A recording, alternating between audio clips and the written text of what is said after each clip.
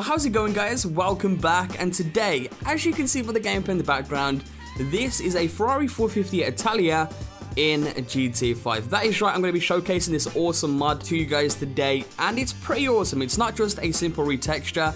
This thing has a fully fledged interior, which you can actually see, which once again looks very awesome. It has a moving steering wheel, can get damaged, and it's the full-fledged vehicle. It's not just one of those retexture mods that you see in GTA 5 on the dailies. So this is pretty much the start of something new for GTA 5. It's the start of, really good vehicle mods. We're going to be seeing, very similar to the way GTA 4 has vehicle mods, just a bunch of in real life vehicles kind of imported into GTA 5, which I think is awesome. That's one of the best things in my opinion for modding, and of course starting off with the Ferrari 450 Italia. And I have to say, this thing looks absolutely beautiful. This is one of my favorite mods now in GTA 5. As you can see from the interior as well, definitely looking very nice there.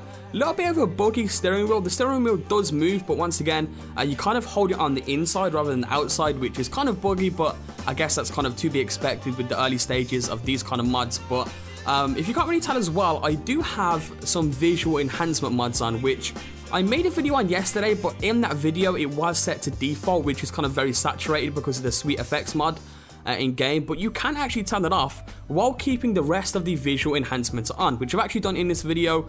It's pretty much like the normal GTA 5 coloring now, but with a few visual enhancements, especially on the vehicles. As you can see, the vehicles do have a very nice kind of look and shine to them now, which I think is pretty awesome.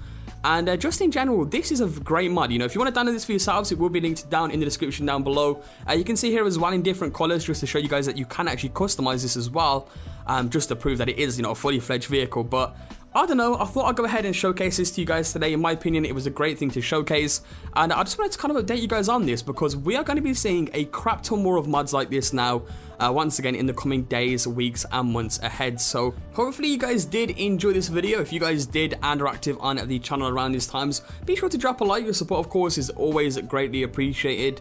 Also check back to the channel later on today. I should have a top 5 clips of the week out. It's either going to be out later today as a second video, or tomorrow as a video as well for you guys. So stay tuned for that. Hopefully you guys enjoyed once again. Subscribe if you guys are on your around for daily GTA 5 content, and I'll catch you guys next time with a brand new video. Peace out.